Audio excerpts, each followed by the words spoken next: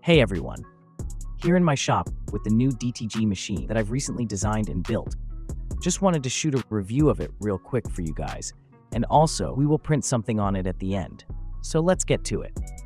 I haven't designed the top housing yet. Everything is exposed for now so you guys can see all the details. As I mentioned in one of my shorts, the machine is based on A2 Epson 3880. Very reliable model, a real workhorse. I have only one table here for now with the size of 23 by 60 inches. Tables designed to be interchangeable, based on 4 magnets and centering pins. Seems like working pretty good, but time will tell on the long term. I've decided to go hoopless by applying anti-slip tape on top of the table. Found it in a dollar store the other day. Works pretty good, no issues so far.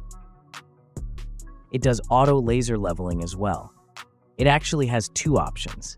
Here is the first one, long press back.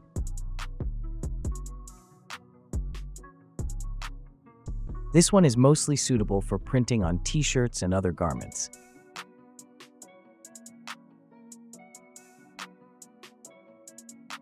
The other option, long press print, is good for smaller objects and can be used, for example, on UV printers.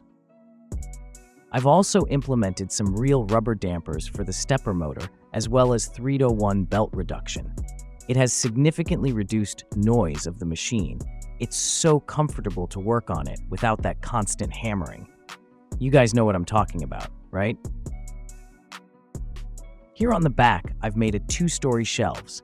First one has all the printer's electronics on it, mini ASF module, etc. On top here, I have ink bottles and custom-made control panel. On the right side here is the waste tank chip in a tiny custom housing, as well as the capping release controller board. On the left side, I have a 12-volt power supply for the base itself. Down here inside, I've put all the electronics of the base, main controller, stepper drivers.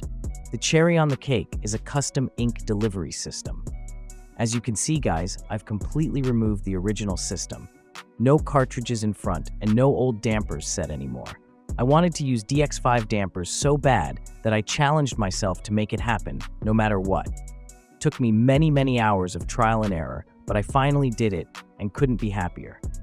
Currently, I've set it up as dual color, but white ink is on the way. Can't wait to try it on black t-shirts. Finally, my favorite thing is the automatic capping station control system. You press a button, it unlocks, press again, it locks back. You press, it flows ink or cleaning solution through the print head. You want to flush the capping station? It can do it as well. Honestly, I can't imagine myself doing DTG without it anymore. It's so convenient and satisfying that the maintenance became the most fun process for me. Alright guys, let's print something and see how it does.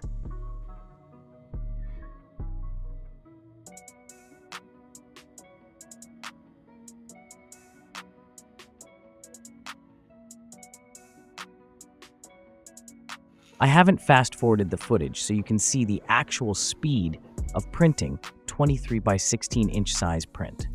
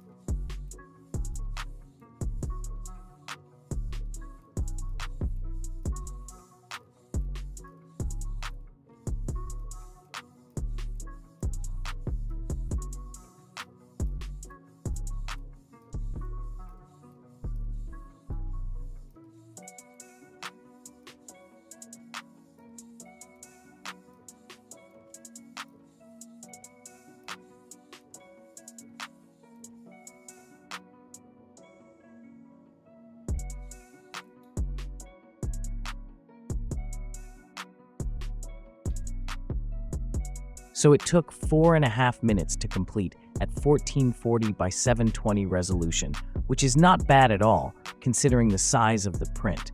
And the result is pretty amazing. Colors are pretty accurate, maybe just a little bit oversaturated because of the phone camera. I used Gildan heavy cotton t-shirt without pre-treatment and Acrorip with 35% of ink amount, then pressed at 130°C for 30 seconds. What you guys think? Let me know in the comments below. Hope you guys enjoyed the video. I'll see you in the next one. Peace.